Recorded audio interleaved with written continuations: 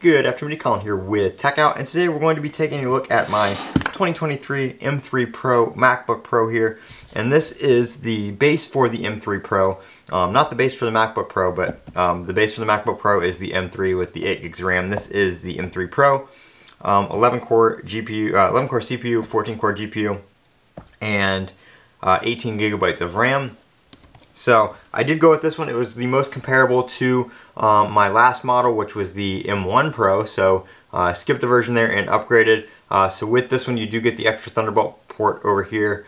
On the M3 version, you only get 2 on the left side, as well as only a single external monitor support, whereas the M3 Pro and the M3 Max, you get 2 external monitors supported there. Of course, this is the Space black version, and I will say it's not entirely black. You can see here with the light shining on it, it's kind of a gray, but in darker lighting conditions it is, and it is pretty dark. I have my iPhone 15 Pro here in the black titanium, so you can kind of compare those two and see what that is like between the two right there. It is darker than the space gray, but the previous space gray, but I wouldn't say it's black. Very, very nice machine. I've had it for about 24 hours now. Been messing around on it. I haven't done too much on battery. It has been hooked up to an external monitor, which has been working very, very well with my USB-C hub.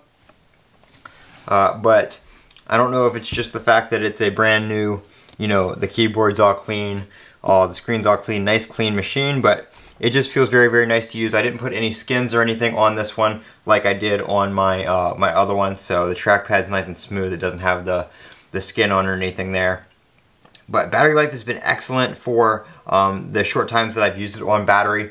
I did unplug it yesterday at 100%, and I used it for about 30 minutes and even did a software update, and it stayed at 100% that whole time.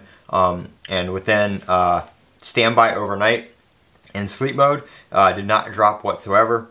I plugged it in today back to use it with my monitor, and it was at like 98%, charged back up to 100.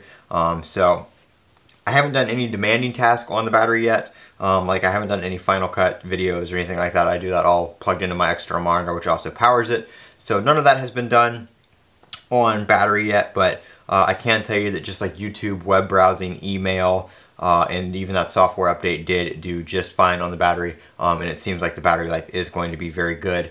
We do have the same screen as last year. It is a little bit brighter, about 600 nits max brightness on SDR content and 1600 nits on HDR content, so very, very nice there.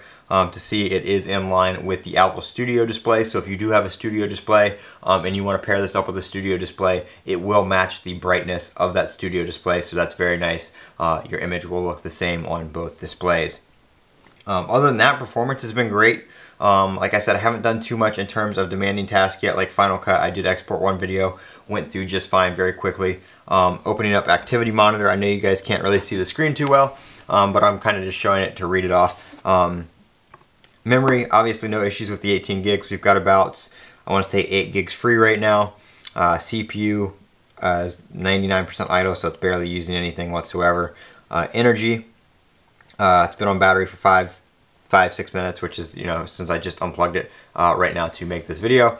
But other than that, very good. I'm very happy with this upgrade. My M1 Pro was an 8-core CPU, so I did get a few extra cores rather on this one. So I would say with what I'm selling my M1 Pro, MacBook Pro for, I am getting this upgrade for about $700 to $800, which I think after 2 years is a very, very worthwhile upgrade for a pro level machine like this. And I'm very excited to see how I'm going to be able to put it to the full potential. I am trying to start using my iPhone more for videos. I am recording this in 4K. My camera doesn't do 60 frames a second in 4K, so I don't know if I'll keep doing that. Let me know what you guys think down in the comments of the slower frame rate but higher resolution. If not, I can go back to 1080-60. I can do 4K 60 on my iPhone when I use that, but I don't always record with that because I don't have a tripod mount for it, and most of the time I do a lot of phone related content and accessory related content that the phone actually has to be in the video, and I only have one iPhone to be able to do that with. So kind of the issue there. But this is the M3 MacBook Pro 14-inch. I am Colin with Techout. Don't forget to comment, rate, and subscribe. And as always, have a great day.